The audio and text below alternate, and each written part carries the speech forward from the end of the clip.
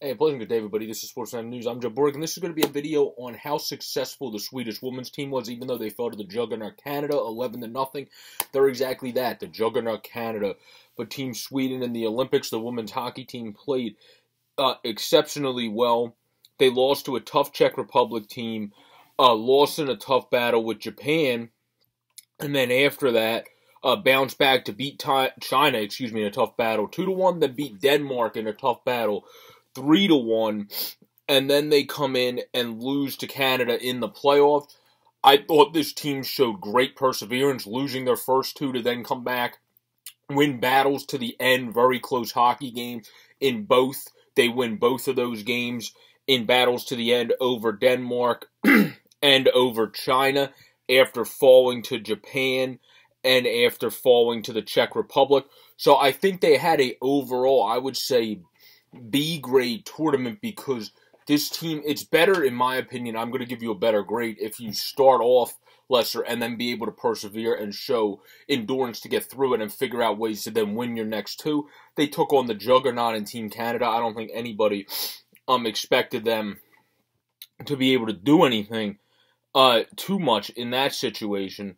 But when it came to Sweden, Soderberg, Boman, they played good in net. Pearson played great. Bergstrom, Fallman played great. Lundin, the list goes on and on. They had a very successful tournament after falling in the first two. That's why I'm giving them a B grade. They didn't win the first two. They're able to battle back. They take on Team Canada, the absolute juggernaut, because they weren't able to win one of the first two. They could have had a better matchup if they were, but it is what it is. It's how it played out. All in all, claps up to them.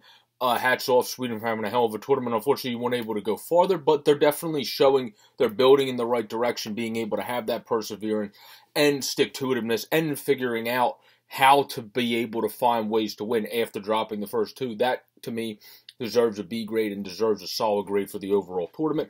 Falling to Team Canada is falling to Team Canada. That was expected. Maybe not by that big of a score. So, unfortunately, they couldn't have scored at least a goal to avoid a shutout, but it is what it is.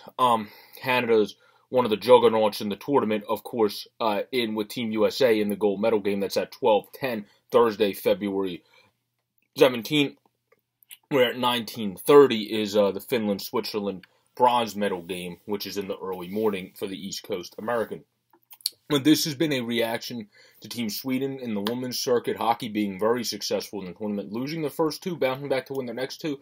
Then they just took on the juggernaut in Team Canada, but overall played a very solid, successful tournament. Everybody have a great and safe, pleasant day. Please continue to subscribe down below or up above on the EGU's widget to help us create a 200 by the end of February. Peace out, everyone.